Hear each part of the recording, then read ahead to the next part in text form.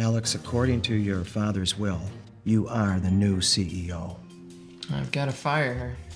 I mean, she could drown us in late fees. This could put us out of business.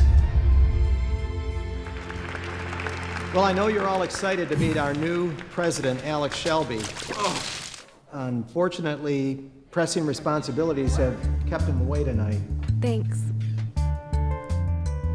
I heard that he's cute, and now he's rich. Excuse me.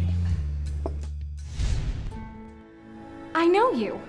You're the caterer from the banquet. You're Michelle Long?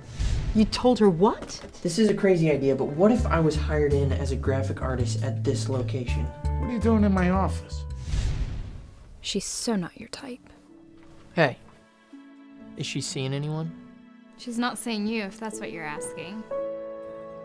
So you either have to accuse Michelle or lose the company.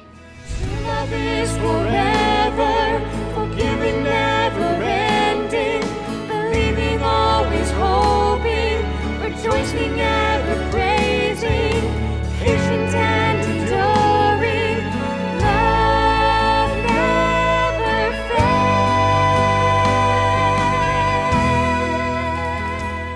fails. So what are you doing here, exactly? I actually work here now.